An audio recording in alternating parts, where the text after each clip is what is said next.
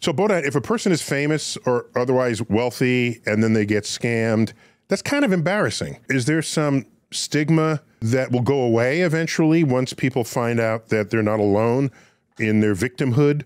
Where does that land on this landscape? Scamming and malware can happen to everyone. That's because cyber attacks have become so sophisticated and so prevalent that it's difficult for everybody to stay safe at all times. I will give you an example. Cybercrime can happen to everyone. There have been a lot of compromised accounts belonging to highly respected people that have fallen victim to a cyber attack. What I would say is that if you're falling victim to any kind of digital crime, report it.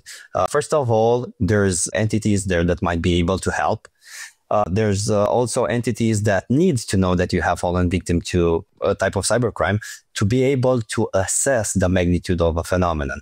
Only about 7% of scams are getting reported. So Bob, in a way, what you're saying is you should report it, because if you don't, you're actually enabling the people who harmed you.